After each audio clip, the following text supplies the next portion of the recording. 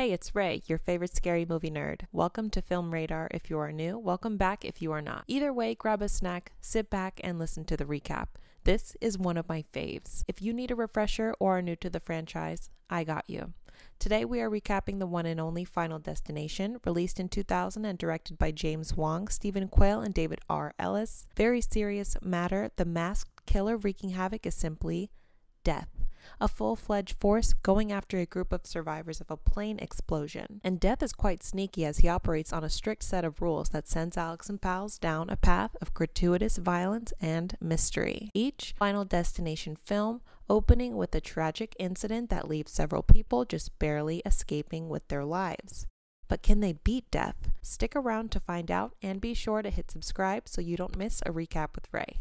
Our main character Alex is packing for a class trip to Paris in the morning. We see he is the superstitious type, and things do already seem kind of strange because his bedside clock is being all flickery to match his flight number, and he gets a horrible feeling in his gut when his father tells him he has his whole life ahead of him. It's kind of like Alex expects death itself to come for him already. The next day, his worries do not subside, while at the airport he finds out his birthday is the same as his departure time. John Denver, who died in a plane crash, is also playing in the bathroom when Alex and his bestie Todd do their buddy business, and the plane itself is looking maltreated. Shit's all broken and old. Alex cannot for the life of him shake this awful feeling, but he boards the plane. After boarding, he agrees to switch seats with one of the popular girls so she can sit with her friend. He ends up sitting by Todd, and Claire, the weird emo girl, sits behind him. The plane begins to take off. Everyone but Alex is happy and ready to go. Some turbulence shakes everyone up and then subsides. After a few minutes of calm, the plane starts swerving and the oxygen masks eventually come out. Alex's literal worst fears are coming true.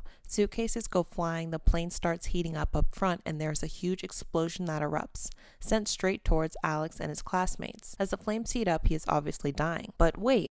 We then cut back to him being asked by the popular girl to switch seats again. He is fine and not dying, but Alex just had a vision of the plane blowing up. Of course, he sounds like a crazy person trying to explain that the plane is going to explode and is removed from the aircraft. His bestie Todd checks on him, causing him to get off the plane. One of his teachers, Miss Luton, also gets off to check on her students. Claire is a little clairvoyant and believes him and gets off the plane. The jock Carter and his girlfriend Terry get into a fight with Alex over his panic and get kicked off with him. And then Billy gets kicked off because he has bad luck. In this case, it's good luck. Within the next few minutes, the plane explodes, just as Alex said it would, and cops want to talk to the group that survived. No evidence found that they tampered with the plane, obviously. A few days later, some people feel grateful to Alex for saving their life. Some saw him as a freak, and Miss Luton is straight up scared of him. That night at home, Alex sees a strike of lightning hit the road outside his house, showing this bout of horrid coincidences and strange happenings are far from over. At the funeral, he makes plans with Todd to go to a Yankees game after his dad lets them hang out again.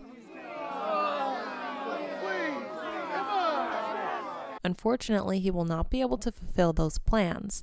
That night, Death's plan setting back into motion. Alex, not noticing the signs that death is coming, is unable to save his buddy this time. Todd is back at his own house, and he ends up slipping on some toilet water and into his bathtub. The laundry line wraps around his neck. Todd is unable to catch himself, and the line gets tighter and tighter. It causes him to suffocate right there in his bathtub. Death cleaning up after itself, making the toilet water go away. Does death have class? Does death clean up after itself? Is death classy? Alex shows up to Todd's right after the accident, making him realize the Todd written on the magazine was a sign for him. Claire is also there, and she says she felt an attraction to him ever since the day of the plane crash. She also felt the same thing that day as well. Alex tells her he feels as though Todd is still around. Feeling like they need some guidance on what's really going on, they decide to go see him again, or at least his body. The mortician, I guess, comes out to greet them, and he knows more than they may be ready to hear. He never states exactly who he is, but he is the Candyman after all, so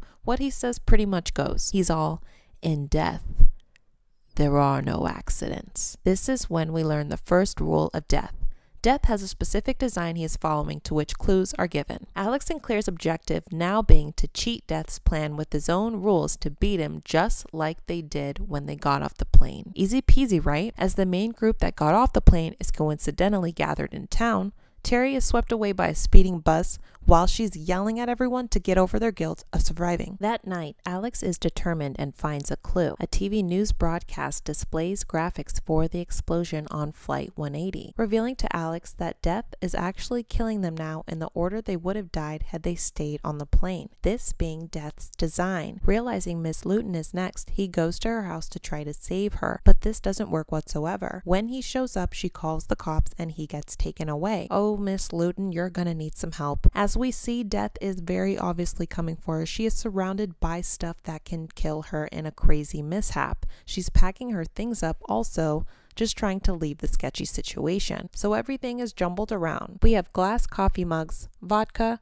hot teapots, and she puts on some John freaking Denver. Asking for it, Luton. Vodka gets on her computer, causing it to explode and sends a shard of glass right into her neck. Bleeding out, she slips on the vodka on the floor and the vodka bottle explodes from the gas fire. Of course, the knives then fall off the counter, one impaling Miss Luton in the chest. When Alex, the nice boy that he is, comes back to help, he makes it 10 times worse, deciding to pull the knife out of her chest, putting his fingerprints all over it. And while he is there, the house blows up due to the alcohol on the gas stove. Alex already looks suspicious to the cops, and Miss Luton was terrified of him, so it of course looks like he took great vengeance out on her. Things are getting heated, and with the cops on his trail, everyone decides to meet up with Alex because he knows who is next. While riding in the car, Carter feels as if it's not worth it to keep going, but Alex gets a vision of his death right there and then. As Carter goofs around parking his car on the train tracks to await his fate, his seatbelt gets stuck and the train is coming straight for his car. As the other three rush out, he gets worried and changes his mind, but his seatbelt is stuck. It's then Alex ends up risking his own life and saves Carter, pulling him out of the car at the very last second. It's then a scrap of metal is flown Billy's way as the train passes by them, decapitating him instantly. Death's design essentially having skipped Carter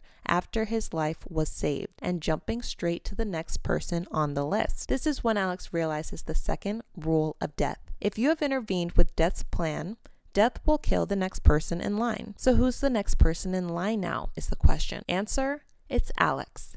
Alex is now next in line. In an attempt to stay both safe and sane at this point, Alex hides up in Claire's dad's cabin a couple miles away from her house. The cops are looking for him now to bring him in under protective custody, but Claire is not snitching on his whereabouts. She plans to help him, but while taking a second look at his notes, Alex realizes Claire's seat was in front of his on the airplane, so she's actually next, not him. It was in his vision that he switched seats with the popular girl, which put him in front of Claire, but he didn't actually switch seats in real life. Hence, Claire is next and in big trouble. On his way to her place, an electrical fire is brewing, and they both have already come super close to dying before he arrived. Death is full-fledged now. Claire ends up trapped in the car, which is about to explode when Alex gets a brave idea. In an attempt to beat Death and make him skip Claire, Alex grabs a power line and badly electrocutes himself, seemingly dying. This causing Death's design to be shifted yet again, skipping Claire. We pick back up 6 months later, and not only did Alex live, but he got on a plane again. We see Claire, Carter, and Alex deporting a plane to Paris. Guess they got that trip after all. As they chill outside a cafe, Alex is paranoid that Death may still be coming after him, as no one ever saved him. Carter begins gloating he is safe, because if anything, Alex would still be next, and then him. It's then someone starts playing a John Denver song on their guitar, to which Alex notices with a quickness. Trying not to ignore the signs this time, he stands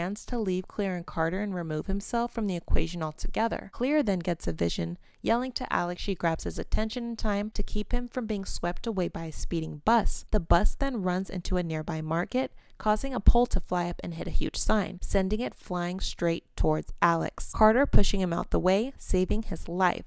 Death pulling a fast one, the sign then comes swooping back down, sweeping Carter away, killing him. 6 months passed and Death was like, nope, I'm still here. This one definitely creeped me out as a kid. Like, is that random object gonna come alive and kill me? Please don't. And please, guys, give this a like if you enjoyed it. Tragedy would need to strike in order for the characters themselves to grow and be more knowledgeable about death to defeat it. It's super messed up.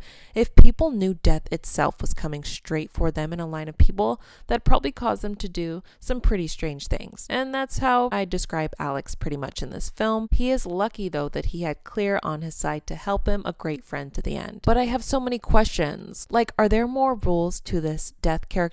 Did Alex live or like die in some freak accident, as Death obviously intends at some time? And do we see the freaking Candyman again? I honestly don't remember right now, so I am gonna actually go watch Final Destination 2 and come back to you guys with a full report. Please comment down below if I missed any of your favorite parts and hit that subscribe button while you're here, and I will talk to you guys in the next recap or review. Horror nerds, peace out.